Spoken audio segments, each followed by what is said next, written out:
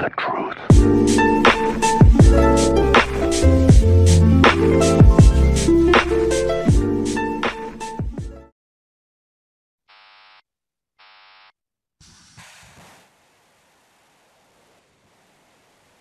It's incredible what you can learn. I actually teach a class looking at historical US intelligence assessments, and while the US intelligence community today has tons of great information, the open source has way more information than intelligence communities had, say, 40 or 50 years ago. So yeah, you can learn a ton.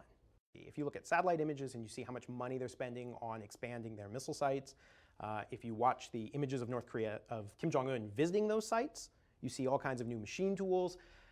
And so I think once you get past the point of thinking they're ridiculous and start to see the real capability they have, to me they look like any other early nuclear program. And the big takeaway that I would leave you with is there is no country that's been able to build an ICBM that hasn't been able to figure out. Got 1, 2, 3, 4, 5, 6, 7, 8 M's in my